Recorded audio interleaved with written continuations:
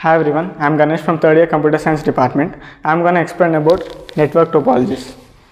Topology can be defined as the structure of the network of how all the components are interconnected to each other.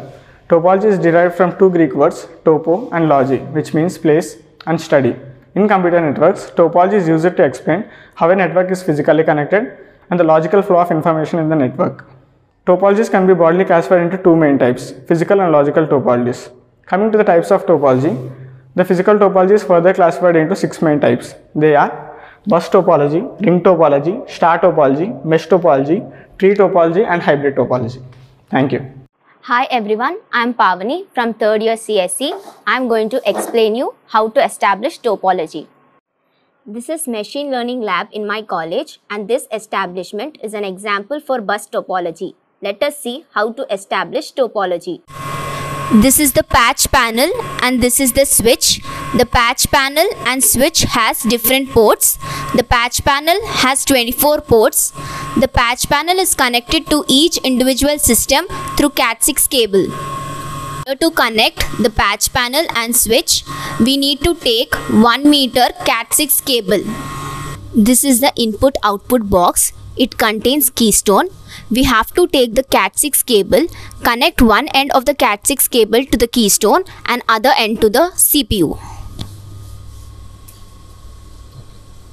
We have to follow the same procedure for all the systems in order to establish topology. Thank you. Hello everyone, this is Pujita from 3rd year CSE. Today I'll show you how to establish ring topology. As you all can see, these systems are connected in ring topology.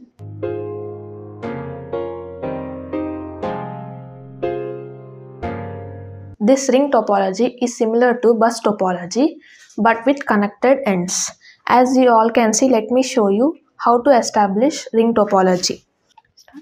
In this ring topology, each system is connected to its adjacent systems. The data flows in unidirectional, that too in clockwise direction. Each node receives its message from its previous systems and transfers to its next node. In this way, data flows in unidirectional and there is no termination end between the nodes, since each system is connected to its adjacent systems. The most common accessing method in ring topology is token passing.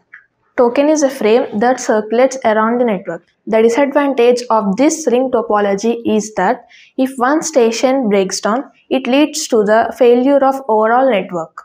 The advantage of this ring topology is that it is cost effective since its installation is very easy.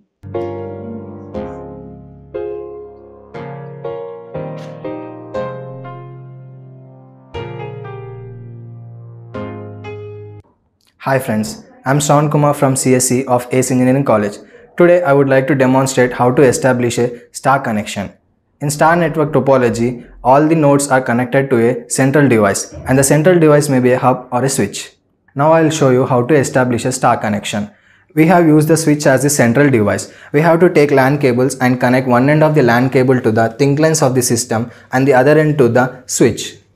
In star topology, the central device acts as the server and the remaining nodes acts as the clients. When a switch receives a packet from connecting node, it transfers the packet to all other connecting nodes in the network. Switch transmits data to an intended receiver after reading the address of the destination node, and the mode of transmission is unicasting. The advantages of star topology are connecting multiple devices, low chances of data collisions, and it also avoids point-to-point connections. The major drawback of the star topology is if the failure of the central device occurs, then it leads to the failure of the whole network. The applications of star topology are it can be used in educational institutions and banking sectors. Thank you.